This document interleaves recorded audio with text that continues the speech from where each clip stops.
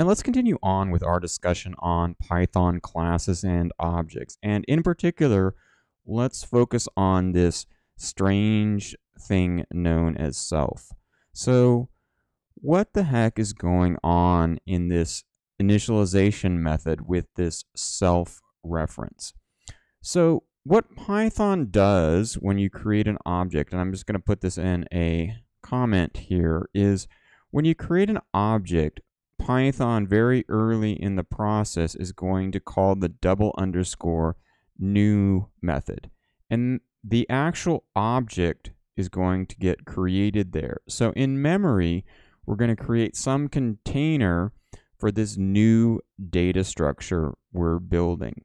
Now, after this new method is called and after the container is created, Python is then going to call the initialization method. But the key point here is once we get to the initialization method, the object, this container in memory, has already been created and it already exists. And we need some sort of variable to refer to that object because we're going to want to, in this initialization method, do things with the object. In particular, we're likely going to want to assign variables to the object itself. So the key thing is when we get here, when we get to this line 8, the object is going to have already been created, and this variable self is just a variable name that refers to this object in memory.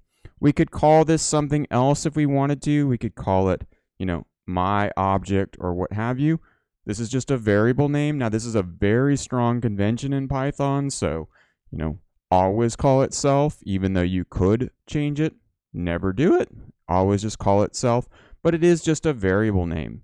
So we could get here and we could say, well, let's just print it out. Let's just print out what that looks like when we create objects of this type. Okay, so let's go ahead and execute that. And once again, this is still going to use the debugger. So let's see what happens here. So we'll do this line 10, and we're going to see that it's actually going to print out that variable on line 5. So we're going to create an instance of this object, and you can see when it got here that it actually did create out, print out that reference to the variable. Okay, so that's fine. The self name is just a variable name that is referring to this container that's already been created in memory. Now, what would we more typically do with that? So let's say we wanted to pass in other arguments when we're creating this network device. In particular, let's say we wanted to pass in an IP address. So we'll pass in a platform and we'll pass in an IP address. Now these arguments behave just like function arguments with the caveat that the first argument is always a reference to the object, to that container in memory. So when we add other arguments, when we go down here to where we create our network device objects, we're then going to need to pass in arguments down here. So we could say platform equals, we'll call this Cisco IOS, and we'll say IP address equals some IP address. So we'll pass in the platform and we'll pass in the IP address. Now the rules for passing in arguments behave exactly the same way as the rules for passing in arguments to functions do, with the caveat, as I've mentioned, that this first argument is always this implicit self argument. So you notice down here that I'm only passing in 2 arguments. I'm not passing in any argument to the object. That is known and already implied. But after I get past that initial reference to the object itself, then the other rules for argument passing apply, just like for functions. So here we're passing in named arguments. So I am explicitly stating the name. So this is going to go, this Cisco IOS string is going to be bound to platform. This IP address string is going to be bound to IP address.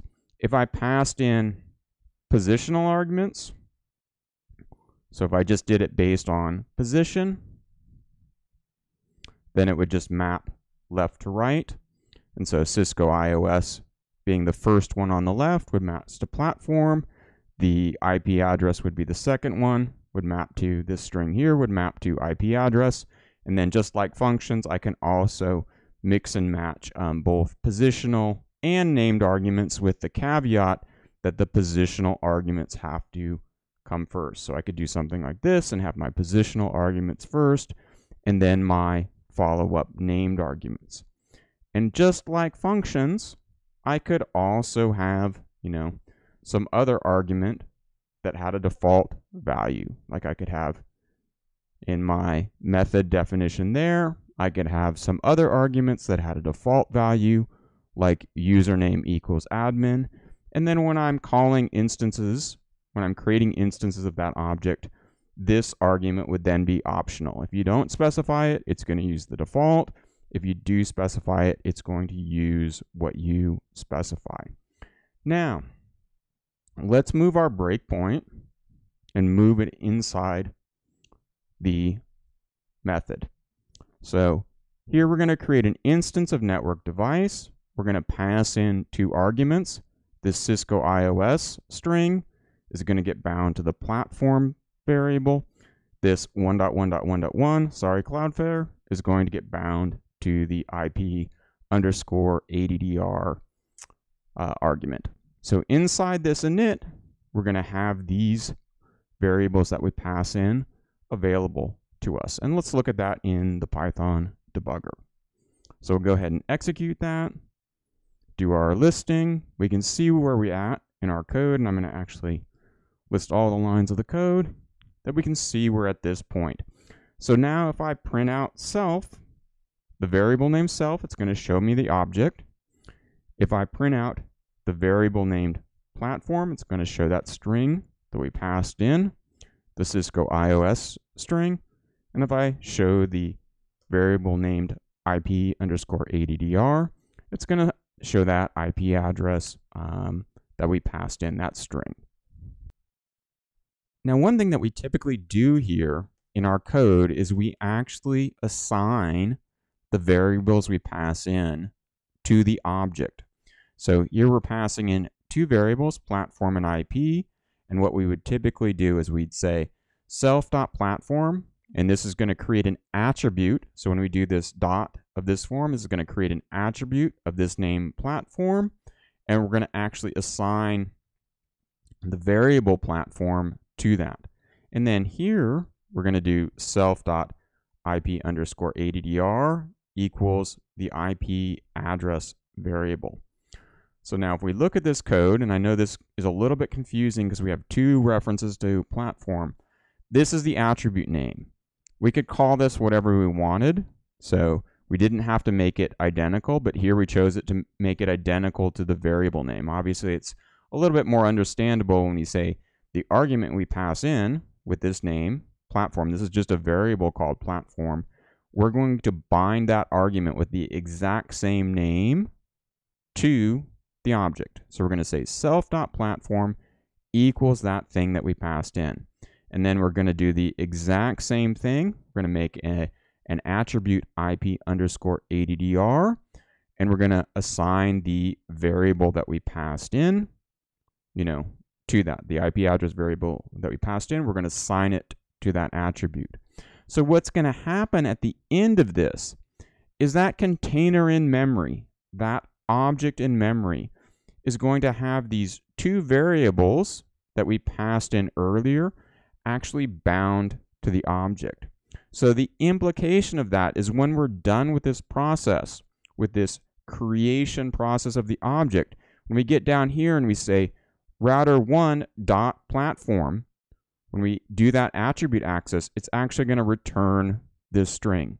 Similarly, router1.IP underscore ADDR is going to return this string. So this is a very frequent pattern in the initialization method, and that we very frequently basically bind all these arguments that we passed in. So these are just variables that we passed in. we actually bind those to the object itself, and then potentially we do something inside the initialization method, or potentially we just do the binding and then we leave the do other things to later method calls, which we're going to talk about in other subsequent videos. So now let's move our set trace back here, and let's rerun that code, and let's look at this behavior. Okay, I'm going to just add another line. Let's go ahead and run that. Okay, we'll go ahead and execute that line 10. We'll look at our code. So now let's look at router 1. It is an instance of the network device class. We have, in fact, created that object. We can then do router1.platform. We can see that the Cisco iOS, or the router1.platform attribute, returns this string. This is the string that we passed in here, came in on this variable named platform, and then we bound it to the object on that line 5. Similarly, router1.ip_addr equals that IP address that we passed in.